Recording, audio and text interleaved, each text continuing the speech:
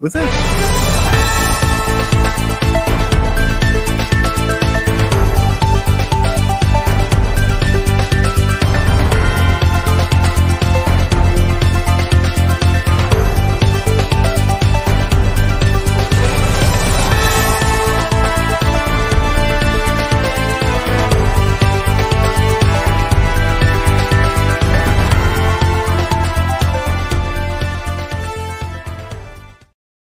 Welcome to the Awake Nation News, and here is the top story of the day.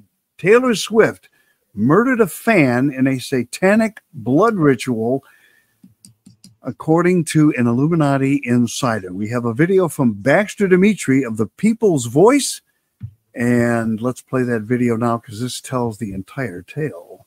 One moment, let me get to it. Here we are. Here it is. Taylor Swift murdered a young fan in a satanic blood sacrifice ritual, according to production staff from Swift's Concerts movie, who alleged the pop superstar was also forced by music industry Illuminati to drink the young boy's blood. Taylor Swift The Eras Tour is a live portrait of the pop superstar at the top of her game, or at least it appears to be, with 10 acts spanning 169 minutes, countless hits, and seemingly endless wardrobe changes. The movie has grossed over $260 million so far, making it the most lucrative concert film in history. But in reality, Swift was operating at close to breaking point, experiencing extreme pressure from the industry. And after breaking down, she shared what she described as an evil story with staff, shocking those in attendance, including industry veterans who thought they had heard it all before. It has long been claimed that Hollywood stars and entertainment industry celebrities need to join the Illuminati to make it to the top of the industry. But few people outside of the Illuminati inner circle truly understand what this means. As the world argues about whether Taylor Swift is a psyop being prepared to swing the election for Joe Biden in November, it's worth remembering that she's not new to this game. I've taken a lot of crap for this online. I think they're using Taylor Swift right now. They're gearing up for an operation to use Taylor Swift in the election against everything, against Trump, for Biden. They're going to get her and all, they call them the Swifties. They're going to turn those into voters. You watch. Back in 2009, Swift was initiated into the entertainment industry Illuminati as part of a televised occult mega ritual known as the VMAs. After she endured her ritualistic public humiliation at the hands of Kanye West during an acceptance speech, Swift re-emerged, dressed in red as a new and consecrated artist. But her public humiliation wasn't enough. She also had to undergo a blood sacrifice ritual to sell her soul to the elite. According to production staff, it was at this time that Swift took the life of one of her young fans at an industry party in a private room surrounded by middle-aged industry executives who witnessed the act and later defiled the body after inviting Taylor to drink the boy's blood. This is when Swift's work began to be tainted with the codes and symbolism of the occult elite. 8 years later, at the 2017 VMAs, Taylor Swift premiered her new video, Look What You Made Me Do. The message of the video could not be clearer. Taylor had matured into a full-fledged industry slave. In one scene, Taylor is crowned a high priestess of the industry. How? By recreating the high priestess tarot card. Madonna was considered a high priestess of the industry. It appears that Taylor Swift has now achieved this status as well. To those in the know, this music video can be read as an MK Ultra Symbolism 101 course. Those who rule the entertainment industry need to have this monarch culture constantly at the forefront of popular culture. Monarch programming is a branch of the illegal CIA Project MK Ultra. The main goal of Monarch is to program slaves to have multiple personas that can be triggered at will. Beta programming, also known as sex kitting programming, is used to create sex slaves to be trafficked in the shady elite underworld, while brainwashing vulnerable members of society into selling their own souls to the Dark Prince.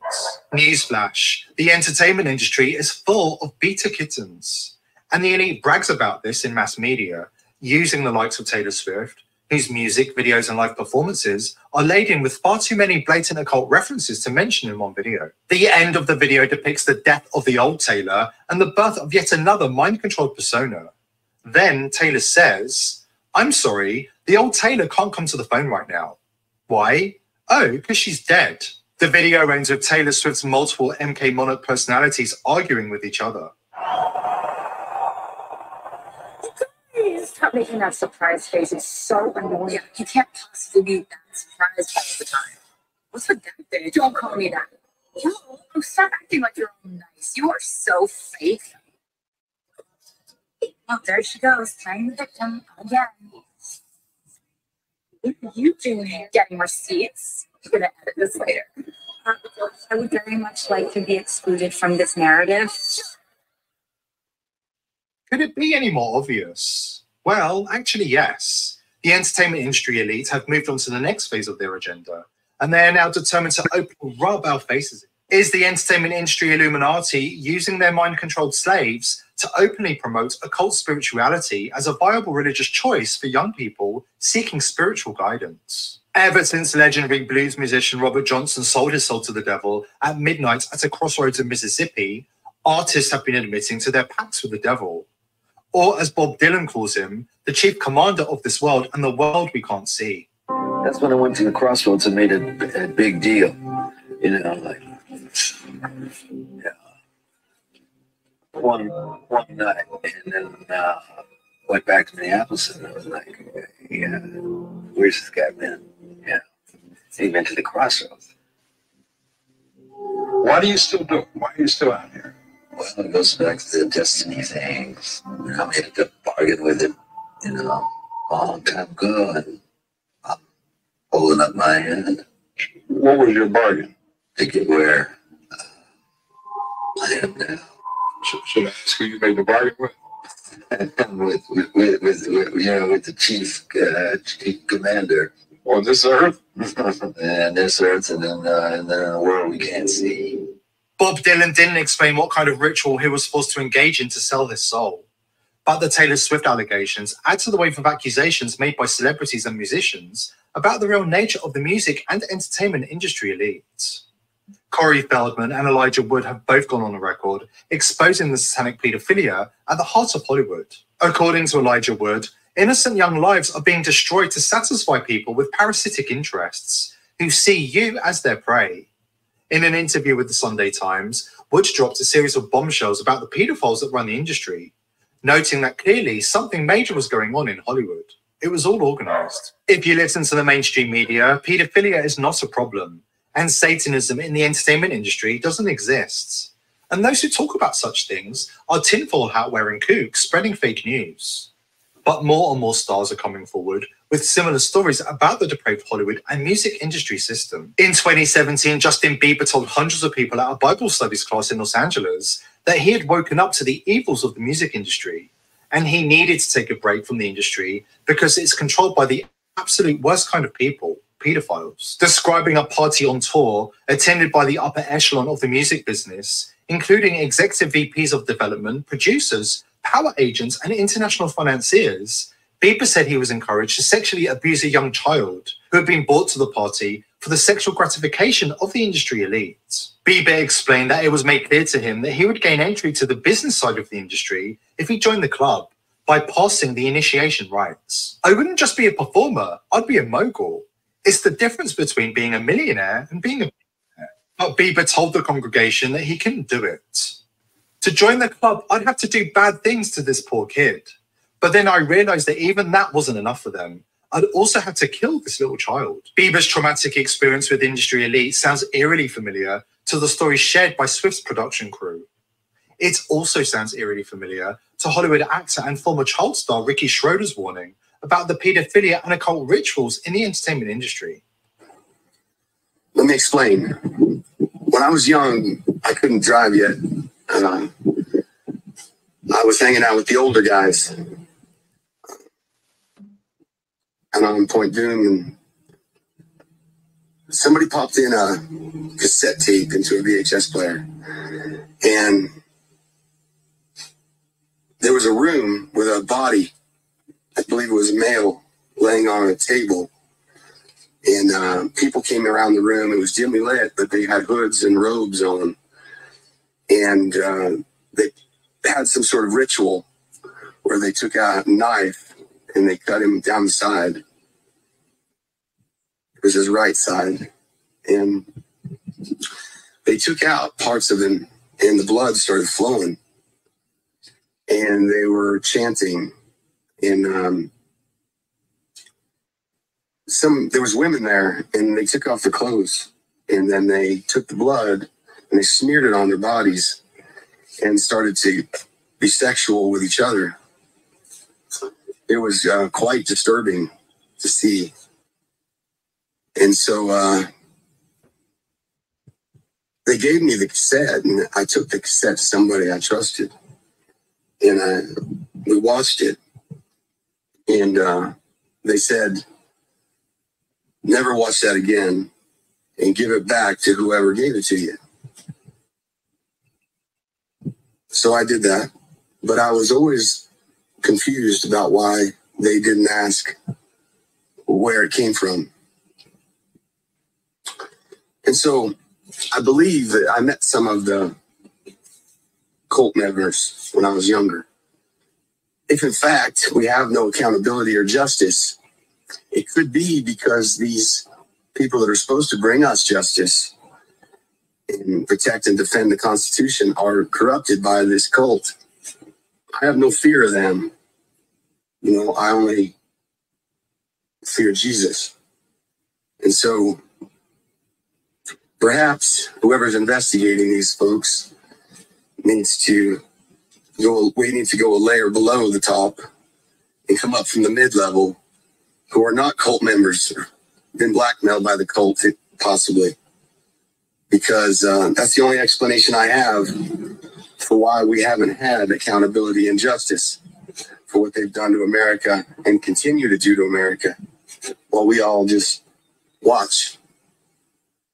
So I share this with the hope that those mid-level people that are investigating at the FBI and the CIA will understand that their superiors perhaps will never give us justice because of the level of blackmail involved. All right, that's off my chest. That feels better. Now you all know. God bless America, and God bless those trying to defeat this cult. In Jesus' name, I give you this message. Amen. Even though the mainstream media won't report on it, these disgusting child predators are so vile, they simply must be exposed and put out of business. Why won't the media report on it? Hollywood producer John Paul Rice says the media have an agenda of silence because the leading 6 media organizations in the US are all complicit in child sex trafficking. The media corporations, the most powerful 6 corporations in the land, in the world for that matter, are all implicated in human trafficking of kids. And I would point to anybody who wants to know more about that to look at Project Veritas and the leak disclosure of off-air footage of Amy Robach from ABC News when she found out and was discussing in 2016 that they had everything from Virginia Giuffre, all of it. Everybody who was involved, they had all the evidence. Their own lawyer said that when all is said and done, Jeffrey Epstein will go down as one of the most prolific pedophiles in all of history. And they buried that story to have access to the royal family, for which we now know Prince Andrew was implicated. They did not have any remorse for the victims in that video. This is a bigger problem because most people know in that world, and the world that I come from in Hollywood, that it is a hidden layer that everybody knows is there. When the Me Too movement started in 2017, I reached out to several of my female actress friends who were prominent in LA. You would know them by name. Many of them you would know by just their look, because you go, oh, that was her in that movie or that movie. And I said, well, what about the children? What about the children? And the response was, we know. But they were silent on it. And it destroyed me because it destroyed my illusion of what rights, human rights were, children's rights were. This is a child abuse system that we have been living in for a very long time, and it's been allowed to go on. And I will not be silent about this because it affects every single one of us. The people on television who smile at you, who tell you stories, who give you news, are the ones who hide all of this from us. So as you can see, folks, this is a tremendous problem which we continue to cover on this program and will continue to do so going forward. putting forth our best efforts to put an end to it. Penny? I actually wrote a blog on the Taylor Swift incident. It's my chapter 23. You can go to Shepherd Entertainment. That's SHEPARD, the word entertainment.blogspot.com, where I did a decode on the Taylor Swift song that he's mentioning in the very beginning of, this is Dimitri Baxter, in the very beginning of his dissertation. And I also know John Paul Rice, who I've spoken to on many occasions, a very brave individual. And we're all endeavoring, we're probably not even going to get to much news. We're all endeavoring to, and this is the news, to put it quite frankly, this is the news that is being discarded and being claimed as it's fake news. It's not fake news. I know. Not. Yeah, I lived in Hollywood. Heather? Yeah, I'd like to say a couple things. Yeah, I lived in Los Angeles about 20 years ago. I went to a party in the Hollywood Hills. I saw how normal it is for people, you know, teenage girls to date people 15 years older. It was just accepted, you know, parties that just were flagrant, you know, searching for orgy outlet. It's almost like an energy that just goes over the place. And, you know, even when it comes to government employees that are seemingly covering it up, you got to understand, like, even if they're not complicit, they have children.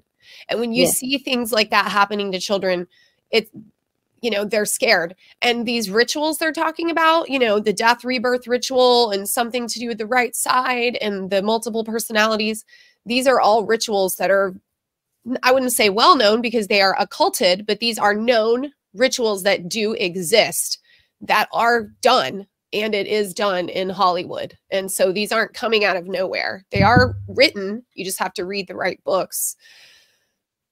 So, yeah. Yeah. I also reached out to Ricky Schroeder when he made this disclosure, because he's an extremely brave individual. He was in Los Angeles. I'm not certain, but I believe I traced him to, I think he moved to Arizona.